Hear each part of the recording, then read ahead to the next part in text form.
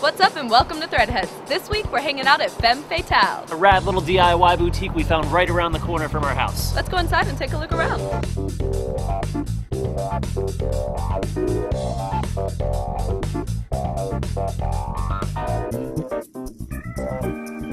Hi, my name is Chantal Severus, and we are in Williamsburg, Brooklyn at the Femme Fatale Boutique.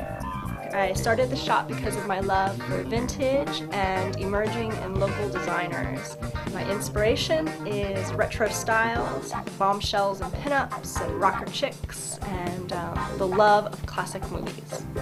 One of my favorite local designers is Marne Meisel. She does interesting pieces of jewelry. Everything is one of a kind, very unique, very kitschy. So here we have some designs by Cassie Cogler of York Couture. She uses new fabric, but also she uses vintage fabric. So you'll find pieces like this, very unique. She sews on appliques, take an old man's shirt, make it into a flutter dress.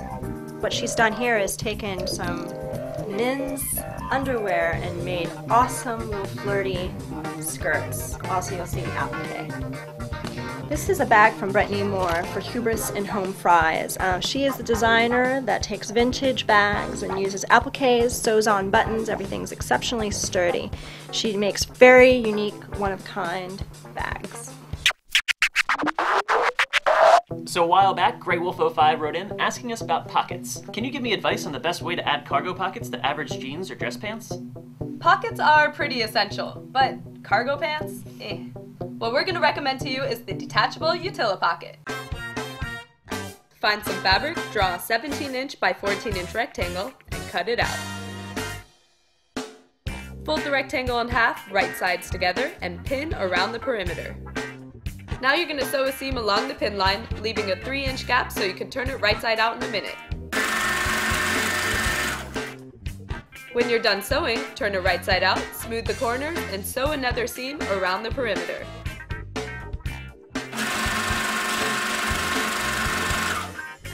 Now fold the pocket how you want it, flip it over, and mark out where you want your loop to go. Next, take out an old tie and cut off the tip. Fold down the raw edge and sew a seam. Pin the tie to the fabric where you made your marks, and sew 2 seams to attach it. Now fold, pin, and sew the pocket together.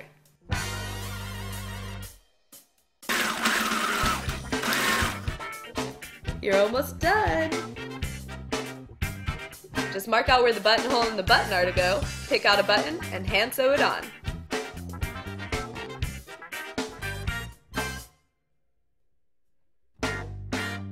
Next, sew the buttonhole using a zigzag stitch and create a mini rectangle.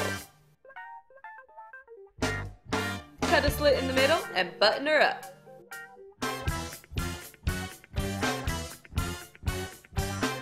Then all you gotta do is slip it on your belt and rock it. Hey, more Threadheads when we return. Cigarette. The crack cocaine spider. More!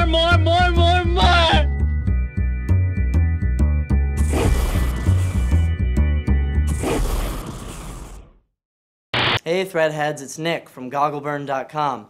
So I'm doing this show and I've got to have a different tie every episode, but I'm running out and I want something with a little extra oomph. Can you do anything for me?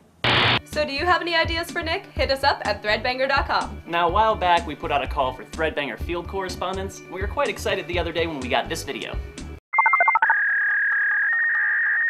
Kate McFaul here from KateMcFaulDesigns.com here in San Francisco at the Bazaar Bizarre. Let's go on in and check it out. Hi, my name's Jamie and I'm one of the organizers for the San Francisco Bazaar Bizarre.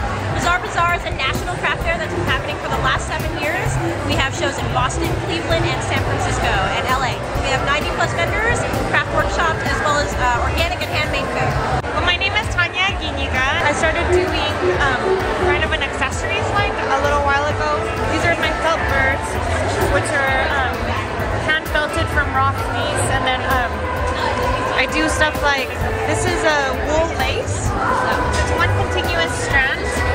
I have kind of some experiments in slip cast porcelain, so it's like all this porcelain that I cast on paper, and I don't know, I just kind of try to experiment with different types of materials and see what happens. Hi, my name is Michelle Sanders, and I own Attic Journals.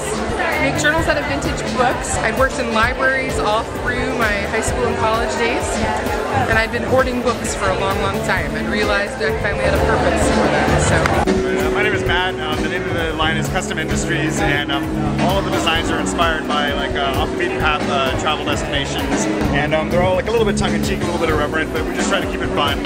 If you want to be a correspondent for Threadheads, all you got to do is take out a camera and send in a video. Maybe you got a comment or a suggestion for a show? Text THREAD to 30644 or leave a comment below. Till next week, see ya!